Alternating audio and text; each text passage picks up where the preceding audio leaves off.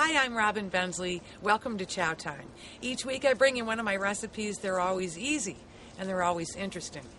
Sometimes you're in the mood just for a light snack. You want something healthy without fussing too much. Well, I've got the perfect recipe for you.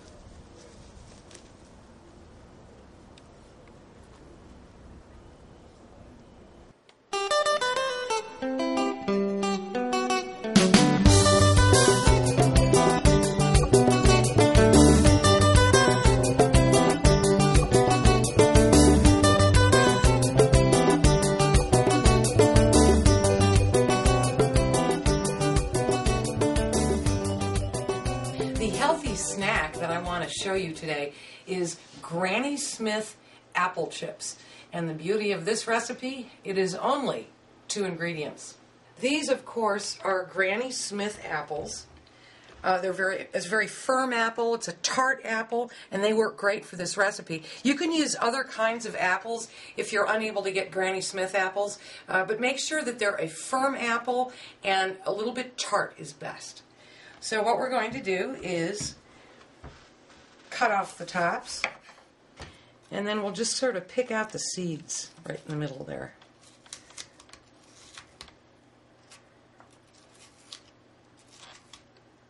There we go.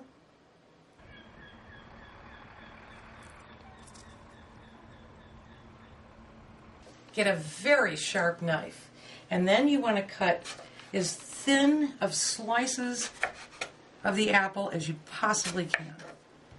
They should almost be see-through.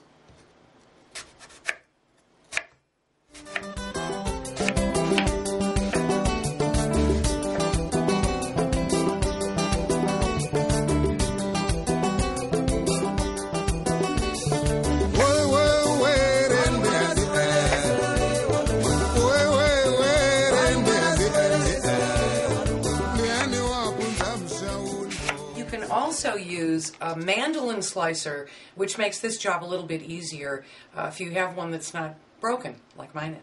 Next, you arrange them in a single layer on a baking sheet that has been lined with parchment paper. And this recipe will make 2 full sheets of Granny Smith apple chips.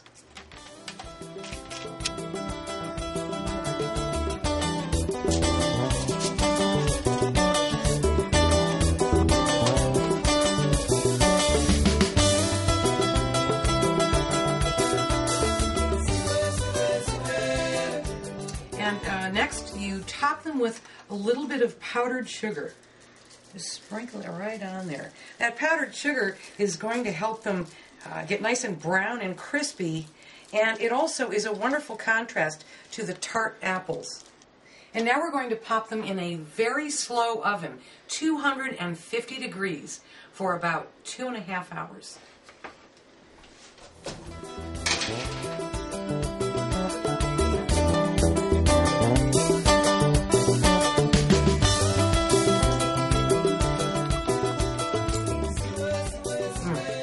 This is such a good alternative to something like potato chips as a snack. Make them at parties. Pack them in the kids' lunches. Make a big batch just to keep around the house so you can enjoy them.